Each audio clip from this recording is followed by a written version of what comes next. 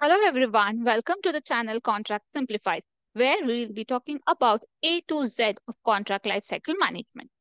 In today's video, I'll be speaking about adding some green contract, wherein I'll be speaking about the environmental protection clauses. In today's world, taking care of our environment is a big deal. That's why it's super important to include special rules in contracts and agreements that look out for our planet.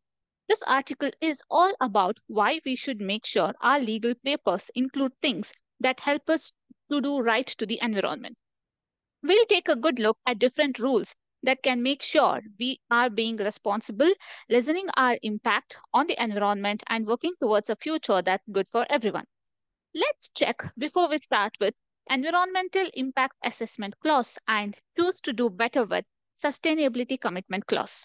Let's play by the green rules with Compliance with Environmental Laws Clause and stop the mess with Pollution Prevention Clause. Let's save our friends with Biodiversity Protection Clause and cool down with Carbon Emission Reduction Clause. Keep an eye out with Environmental Management System Clause and choose smart with Sustainable Procurement Clause. Let's talk to everyone with Community Engagement and Consultation Clause and clean up our mess with Environmental Indemnity Clause. Now, let us understand the clauses better. To start with, Environmental Compliance Clause. Parties involved shall comply with all applicable environmental laws, regulations, and standards. Any breach of these regulations may result in the termination of the agreement. Green Procurement Clause. Both the parties agree to prioritize environmentally sustainable and ethically sourced material in the procurement process, promoting the use of eco-friendly products and services whenever feasible. Carbon Footprint Reduction Clause. Parties commit to implementing measures to reduce their carbon footprint. This may include energy efficient practices, waste reduction strategies, and the promotion of sustainable transportation options. Waste Management Clause. Parties shall implement effective waste management practices emphasizing recycling, reuse, and reduction of waste. Both parties will work collaboratively to minimize the environmental impact of their operations. Biodiversity Conservation Clause. Parties recognize the importance of biodiversity conservation. They agree to avoid activities that may harm local ecosystem and wildlife habitats, taking steps to preserve and protect natural resources. Renewable Energy Clause. Both parties shall explore and incorporate renewable energy sources whenever feasible. This may include utilizing solar, wind, and other sustainable energy solutions to power operation and facilities. Environmental Reporting Clause. Regular reporting of environmental performance shall be mandatory. Both parties will share information on their environmental initiatives, progress, and achievements, fostering transparency and accountability. Environmental Education and Training Clause. Parties shall provide education and training programs for their employees to raise awareness about environmental issues and promote sustainable practices within the organization. Continuous Improvement Clause. Both parties commit to regularly reviewing and updating their environmental policies and practices, striving for continuous improvement in sustainability efforts. Environmental Impact Assessment Clause. Parties shall conduct an environmental impact assessment prior to initiating any project, activity, or development to evaluate potential environmental consequences and propose mitigation measures. Sustainability Commitment Clause. Parties agree to prioritize and sustainability practices, including but not limited to resource conservation, waste reduction, and the use of renewable energy sources throughout the duration of the contract. Compliance with Environmental Laws Clause.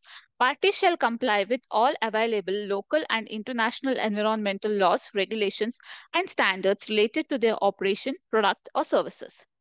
Pollution Prevention Clause. Parties shall implement measures to prevent pollution of air, water, and soil, including the proper handling and disposal of hazardous substances, waste management practices, and pollution control technologies. Biodiversity Protection Clause. Parties shall take steps to protect and preserve biodiversity, natural habitats, and ecosystem affected by their activities, including the conservation of endangered species and the restoration of degraded environments. Carbon Emission Reduction Clause. Parties commit to reducing greenhouse gas emission associated with their operation, transportation, and supply chains, and may get specific targets for emission reduction or carbon materiality. Environmental Management System (EMS) clause. Parties may establish an environmental management system to monitor, measure, and continually improve their environmental performance with regular audits and reviews to ensure compliance and effectiveness. Sustainable Procurement Clause.